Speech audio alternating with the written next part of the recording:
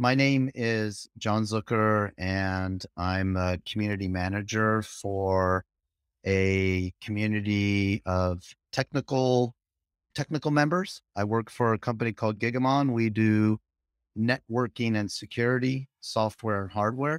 So you can imagine all of our community members are very technical. Our users is typically architects and engineers. So I've been running this community for about 4 years. Before I was at Gigamon, I ran a developer community. So my experience is in communities and specifically in technical communities.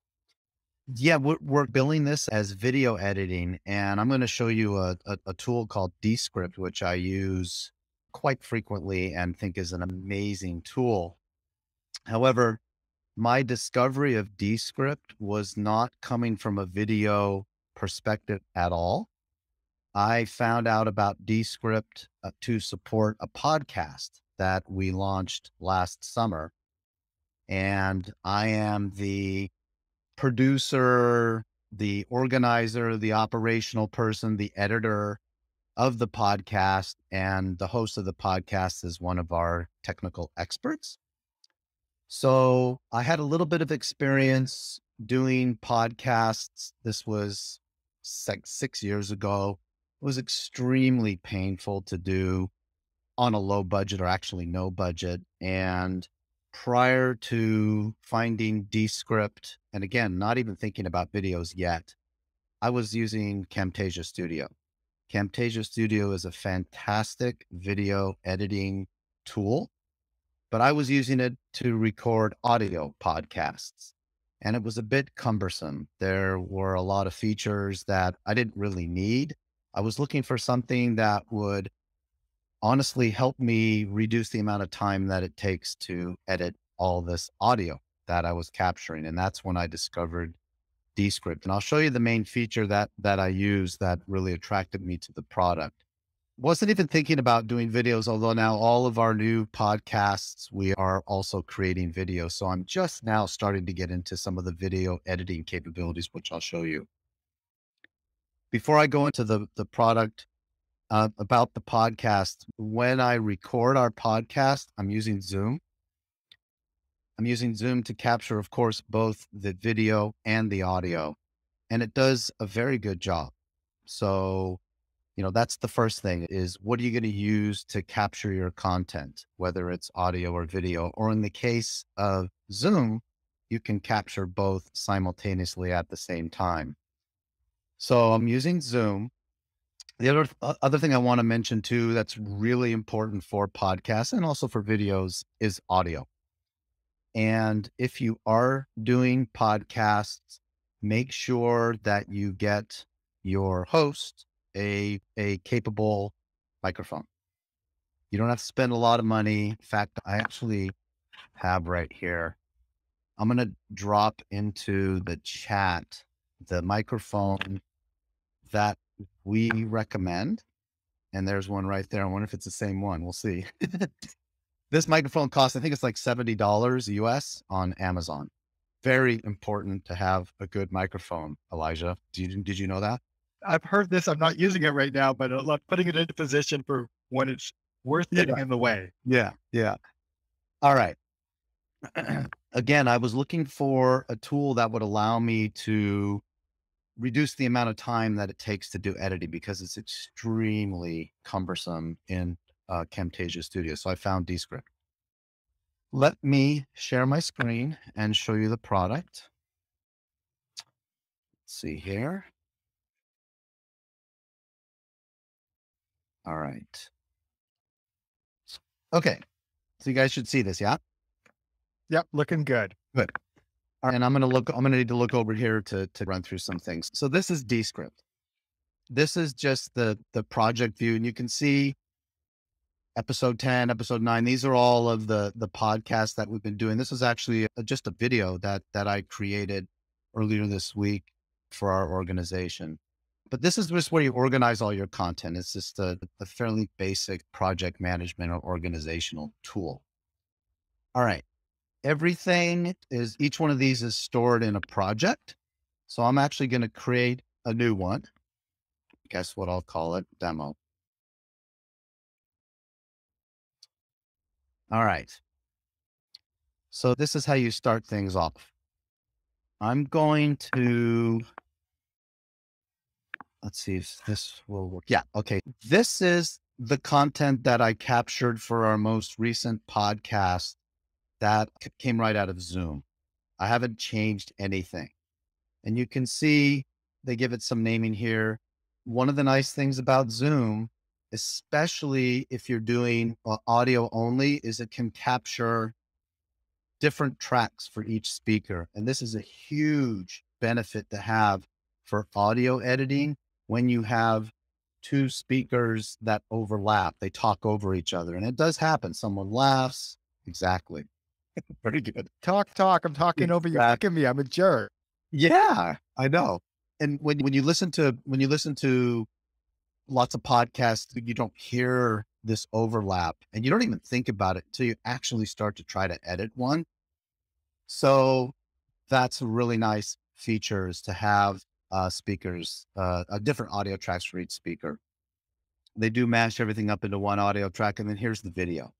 Now, as I mentioned, editing, it was really what it was all about. And the best feature of Descript is it takes an audio track or a video track and automatically creates a written transcript for you using their AI algorithms.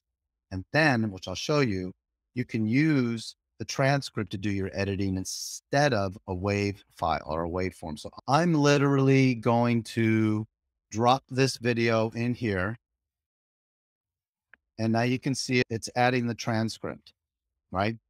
It's creating the transcript, if you will. It does ask you to put in a speaker's name. I'm not going to do that because there's actually two speakers.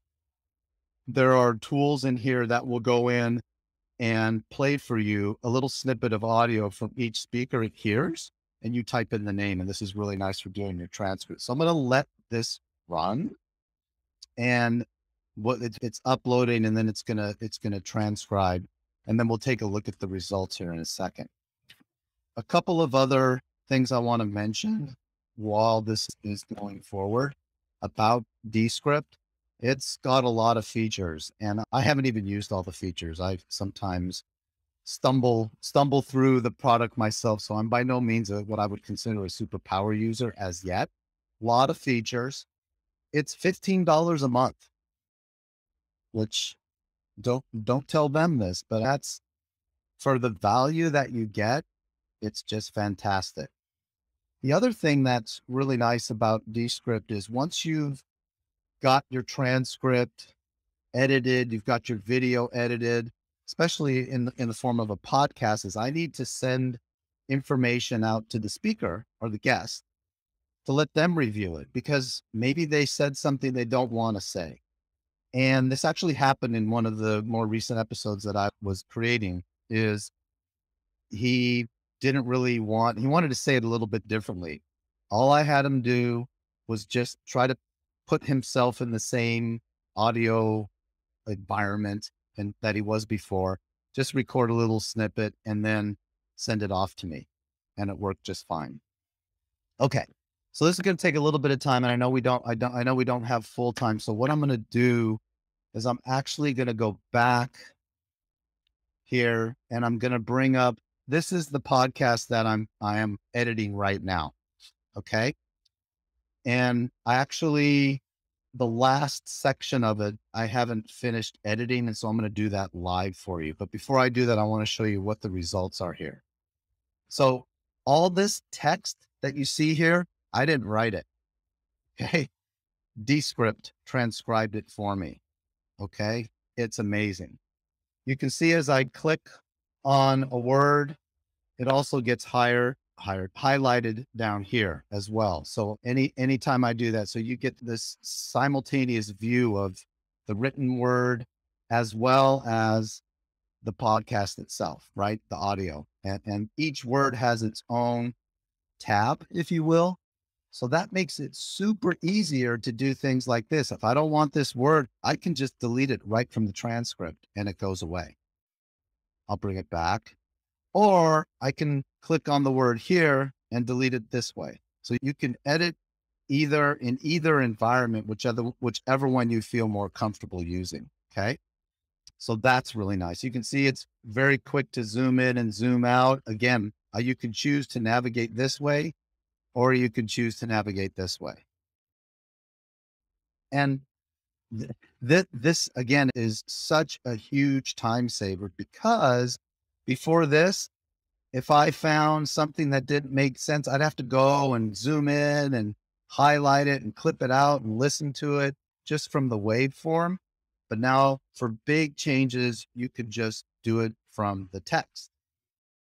Now, just like any other Word document, whatever you might be, word processor or word program you're working with, you can also take entire sections, cut them out, and paste them into another part of the podcast.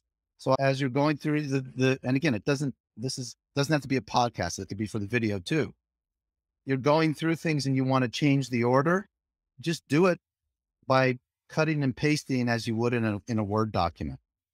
Okay. Super easy. So what I'm going to do is I have a start demo here, little marker that I put in, and you can see it right here. So basically all this text that you see here, I haven't listened to yet for the first time. And I'm going to actually attempt to edit this. So Jon, could you just show people how they actually create markers? 'Cause I think for editors, it's a oh, real important power tool. yeah. So markers, and I use markers to actually create the chapter names. That'll be after I get through this thing. I'm going to go through and create chapter names. Okay. If I want to create a marker, let's say right here or at the top here, I just hit the M key, chapter 3, whatever, done. And when you export your transcript, if you need to do that, you can export the markers in it. There's also timestamps. There's so many capabilities. So for example, if you have timestamps in your export, when you import it into, for example, YouTube, which is where we put all of our podcast videos, YouTube will create chapters out of it for you. So that's a huge benefit. All right. So I'm going to go here and can you guys hear this? I think that's one of the things that a lot of people, Yes, we are. Do I need to turn it up a little bit? I think it works okay. All right. as we're developing, All right. So this is what I do. This is my editing I process. think that's Of course, you can see the video playing over here. And let me see if I can find. one of those things that a lot of people, as we're developing microservice, Okay. A lot of people, comma. I don't want the comma. Done. It's out. as we're developing microservice, I want to capitalize microservices because it's an important term for our business. I can't just type in M. There's two ways to do this. There's a keyboard shortcut. See my little mouse and just click M and it capitalizes it. Or I can hit the E key and I can do it this way. Or I could change it like this. I could add another word. Now it doesn't add a word to the video, but it adds a word to the transcript. And sometimes I find that I have the interpretation of the transcript or how it comes across, I need to add an additional word, and you can very easily add these words to your transcript. Let me keep microservices, going. that we have to recognize that we have a service that's going to be called from many different things, and who's allowed to, and when they do, what processes can they actually invoke? Okay, did you hear that? It says, what processes can they actually invoke? I'll play that again. Can they actually invoke? The transcript didn't pick that up, but I'm going to add it. And so I'm going to go here. I just a shortcut key. Oh, and I want to put a question mark. Done. So you see how easy that is? Let me see if I can find it. Here's something that looks a little bit weird. That's a good point. I want to thank you for being my guest today. This was a lot of So, fun. so he said guests. It says guest, but it needs to be guest. Done. Guest today. This was a lot of fun. Get rid of this period. A lot of fun. Thank you for having me, Jim. Always a pleasure. And if anybody, Okay.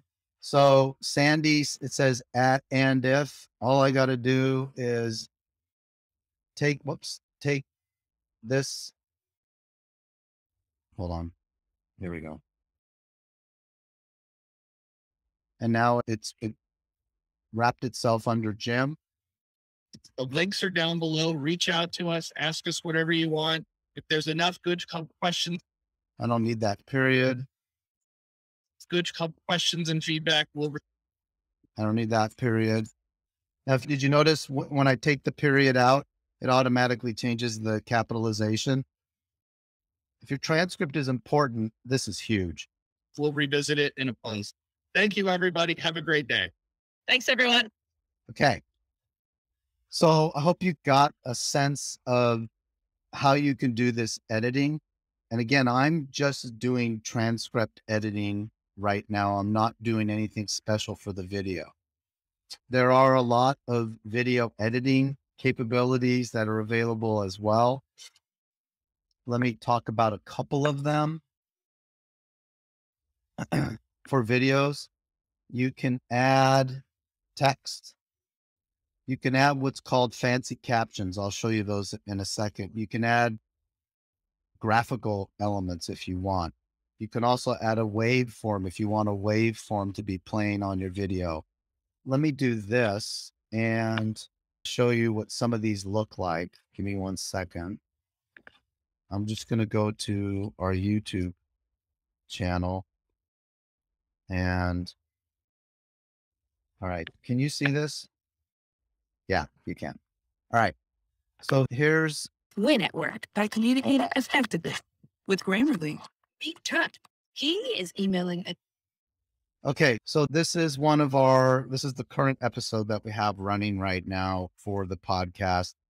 What I did was used what's called the waveform. And then there's some ways to add some of these graphical elements, but this is just finished every area of foundation Finished security product, comes if you will. knowing who has access and knowing what they're doing with it. So it's, I know listing is. So you get the idea there. Let me also show you another nice feature. And it's right here. So the Descript has this feature called a fancy text. And what it does is it actually on the video shows what's actually being talked about. So here we go. People. If you've got people that are more familiar with Go, for example, you might want to do something more in Google Cloud, or if you have people that are used to doing VPCs. What are your thoughts? And that's Oh. super powerful for things like social media where people are often viewing without sound, like in a Twitter feed or on Facebook. Exactly. And what you see right here, you can create in Descript in just a couple of minutes. And yeah, that's what happens is after I produce the video, then our social team will reach out and say, hey, can you give me a snippet of chapter 3, let's say? And then that's what I do there.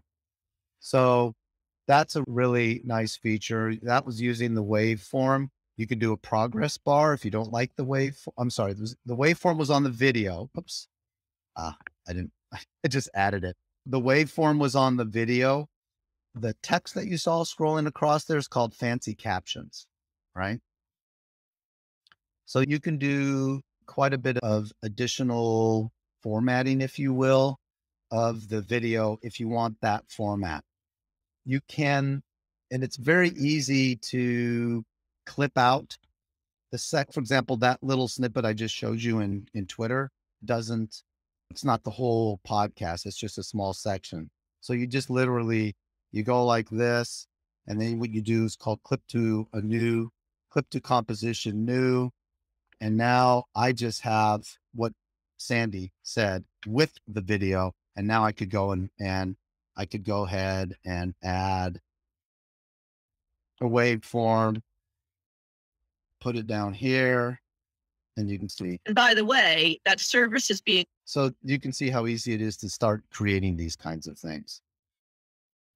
All right, let me see if there's anything else I wanted to talk about, because there's a lot more here. Transcription. I'm just looking at some of the steps that I go through when I'm doing this. I bring it in, I transcribe it, I listen to it. Oh, yes, there is. Let me see if I can. I'll just go here and see this thing called filler words. What it does is it's looking for all the words in the transcript that are listed here. One of the first things I do is I do this, and it finds all the ums. It may find all the you knows. That's something that I do, and a lot of us do. Besides, as we say, you can go in and Descript will find all of those filler words for you, and you can just delete them in mass.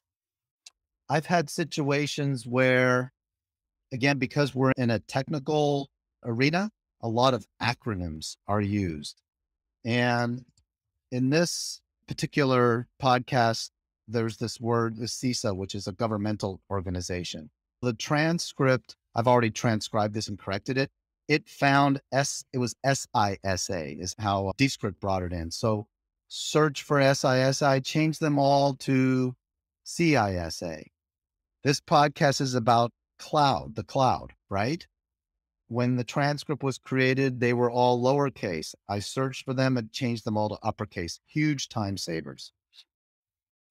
I haven't really messed much with word gaps or with word gaps as yet, so I honestly don't know what that is. I can speak to that. So word gaps are pretty great. Basically, it just says show any space where there's no audio. It's like for say 2 seconds or 3 seconds, and flag those. And then you can say, do I want to shorten all those? So that's really great for those gaps. Say you're going between presenters and someone had a minute where they're just like, oh, there's just some dead air space. So it helps you find that. Oh, cool. All right. So I just did it. Capabilities, Okay. features. Okay. So that's cool. I left this in because it contributes to the conversation, but I agree. If you had uncomfortable silence and you wanted to fill this word gap, I guess this would do it right here. You just shorten it to 1 second, or you can literally just drag it over here and it'll go away too.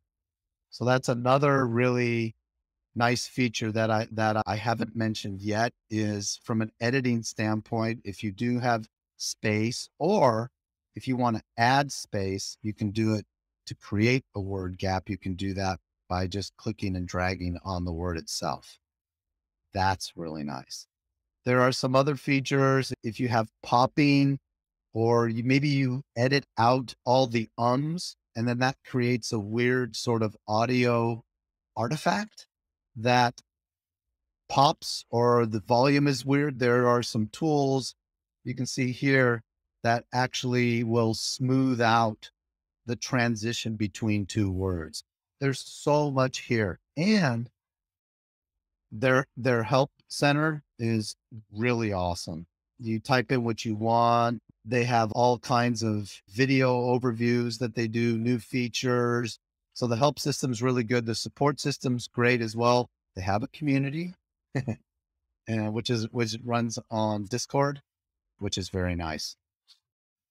The last thing I want to talk about before I finish is some things that you probably want to add to your video or podcast. Don't worry so much about this. This was some video stuff I had to do. Let me actually bring up another one, which is this one. Actually, we're getting ready to publish here shortly, and that's music, right? So this is the music that we use for our podcast. It's a heavy metal music theme that our host really wanted. And so it's very easy to add the music. And then there are audio leveling tools where you can decrease the volume. You can either pick specific points to decrease the volume, which I think which I did on this one. You can there we go. You can see them there. or you can just do it this way. I like to be very precise in how I do that. Very easy to add audio. This is a label. Let me show you how that works. Long Field CTO at Gigamon. And today I got a great. So you can add titles. This is something I haven't done yet. This is the first time we'll be publishing one with these. So there are these additional video editing artifacts, annotations that you can add as well.